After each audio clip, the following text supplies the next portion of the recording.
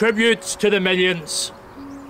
Let us remember those who selflessly gave their lives at home and abroad, whose sacrifice enables us to enjoy the peace and the freedom we have today.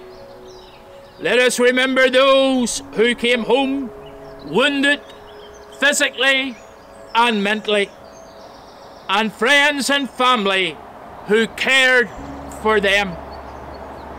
Let us remember those who returned to restore their relationships and rebuild their working lives after years of dreadful conflict and turmoil. Let us remember the families that lost husbands, sons, and sweethearts.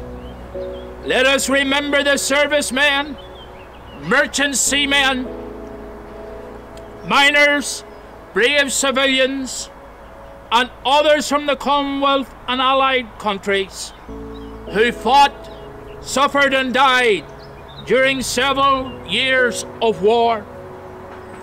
Let us remember those in reserved occupations, the brave people who kept us safe on the home front, the doctors and nurses who cared for the wounded, the women and men who toiled in the fields, those who worked in the factories, who all played such a vital role in the war effort at home.